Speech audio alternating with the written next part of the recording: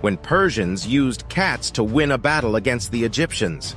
In 525 BC, when the Egyptian Empire was on the decline, the Persian forces wanted to take control of Egypt. Knowing that the Egyptians loved and worshipped cats, the Persians cleverly decided to use this to their advantage.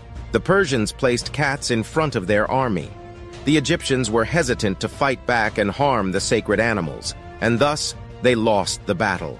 This battle, also known as the Battle of Pelusium, allowed the Persians to conquer Egypt.